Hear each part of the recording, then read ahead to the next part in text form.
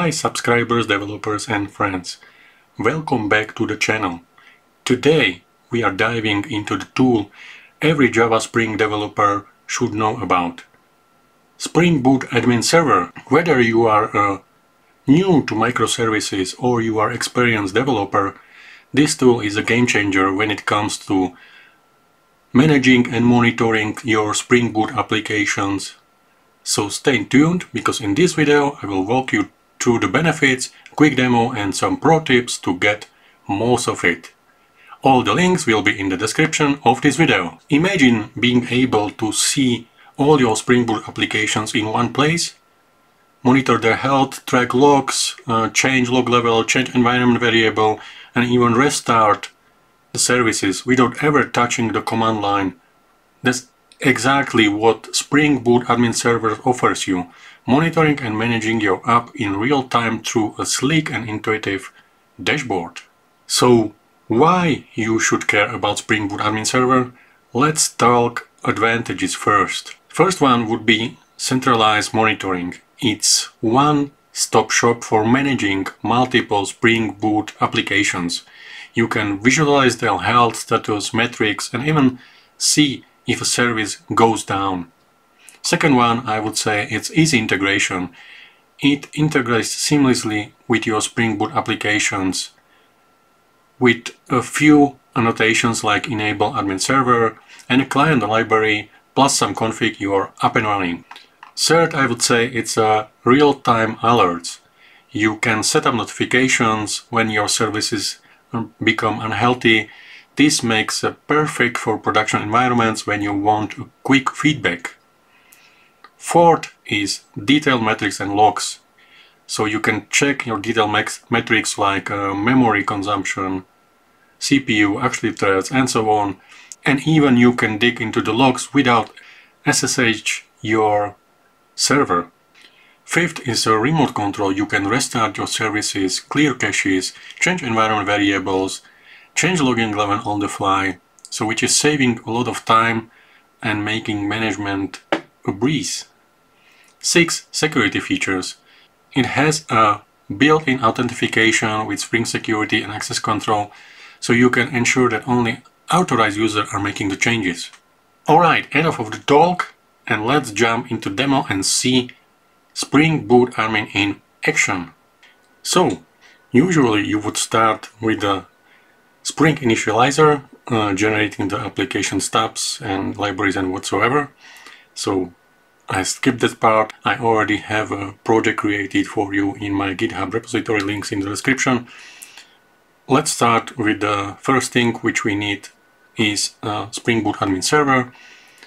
And what does it mean is we need to bring some dependencies here, and the most important is basically Spring Boot Admin Server, which is from CodeCentric with some particular version, and that's a must for the server.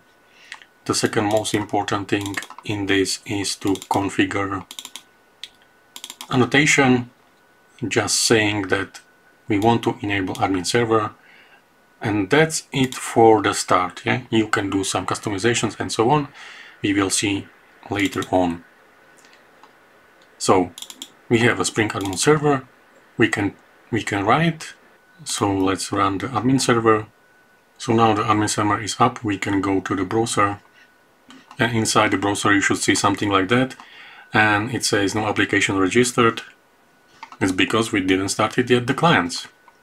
But that was the first step, starting the admin server. Second step is you have your clients or microservices or whatever you call it, and in general, to connect to the admin server you need either some client library or use some other mechanism to talk with the admin server, which could be a service discovery. You can check the documentation, but I chosen the easiest way, which is a client library.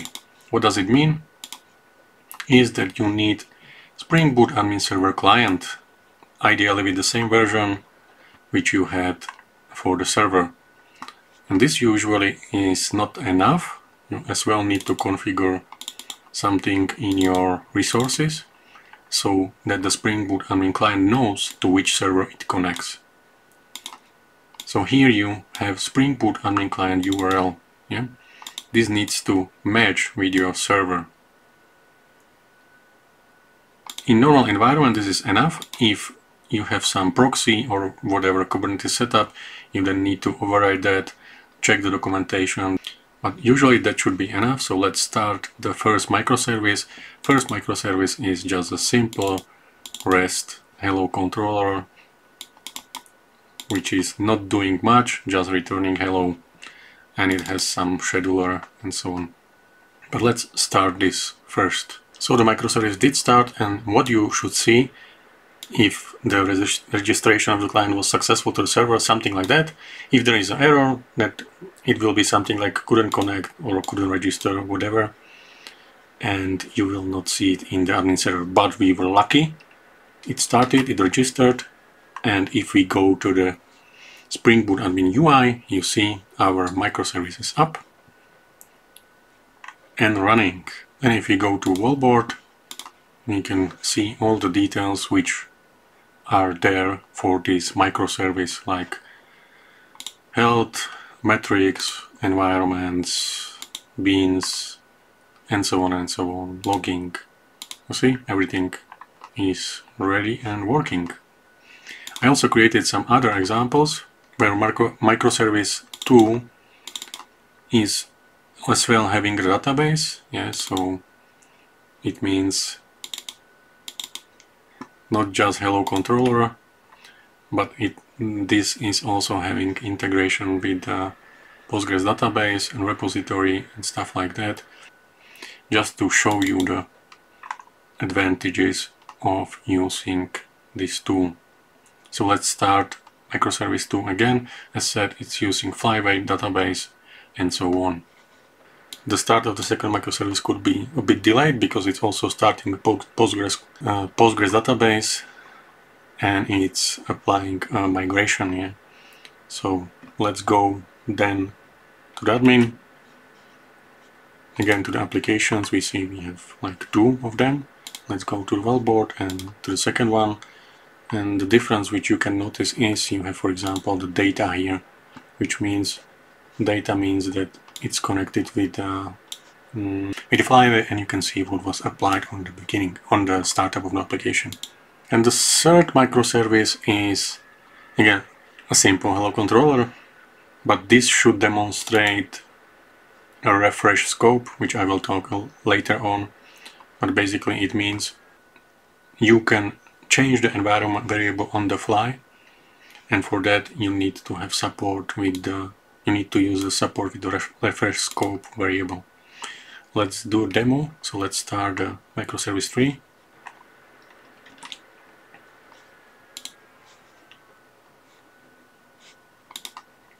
You see microservice 3 is as well discovered. Let's check our environment variables. Yeah, there are plenty of them. So let's jump back to the code. So we have simple REST controller. The port of our application is 8081, and just by calling this controller it should return greeting message which is defined in the property file. Yeah, hello developer. Let's try it. Okay, so hello developer on the first try, and let's change the environment variable. So you would go to environment manager and type in greeting message. You can change it to whatever. Yeah. Let's update this, confirm, and let's refresh the scope. When we refresh it and go back, you should see something like this, that the refresh endpoint was called. Yeah? Of course this endpoint needs to be enabled. Now let's try again the endpoint, and voila, it worked. So that was just a simple demo. Yeah? It has some more properties and stuff to explore. Of course, check the documentation and other things, check the repo. I hope you liked it, and let's continue with the pro tips. So, you have seen the basics. Here are some useful tips to make the most of the Spring Boot admin server. Use custom notifications. It means you can set up notifications in Slack, email, or webhooks or alert. And this is super useful in production environments when something goes wrong. So in my example, I was using email. If we check the application properties for Spring Boot Admin Server, you will see that there is an integration with the Spring email. I was using Gmail just for the demonstration purposes. And the most important part is here, Spring Boot Admin Notify Mail. This means that when something happens, the email will be sent to my email address.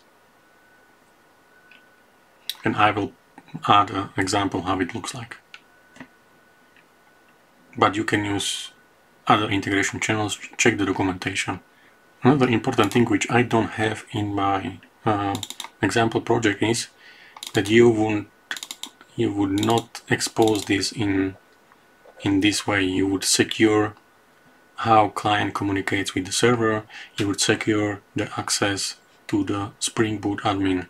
So for that you use the Spring Boot security project under the hood, and you would define some roles or permissions for users which they can access, like all read-only endpoints, and then secure whatever you like for the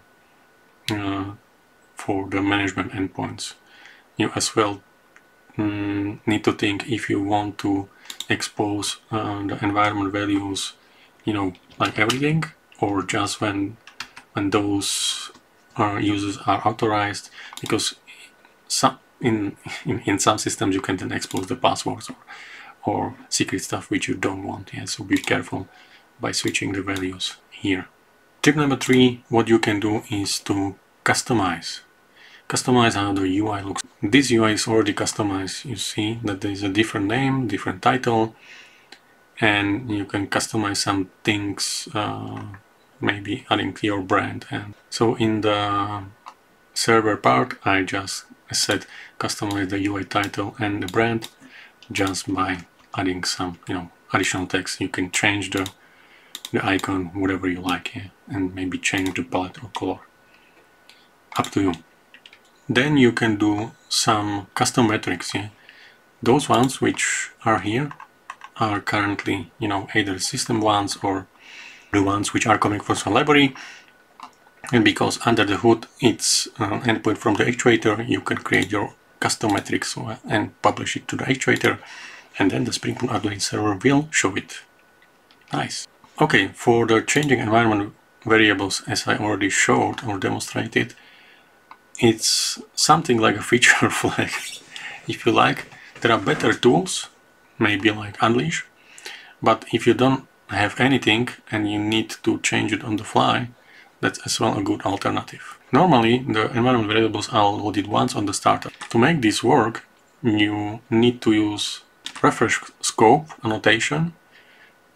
Obviously, you also need to expose the endpoint, which needs to be called on the refresh. So be careful with that, yeah, because you need to design your application so it works with these refreshable environment variables. I would use it only in cases when you know what you are doing.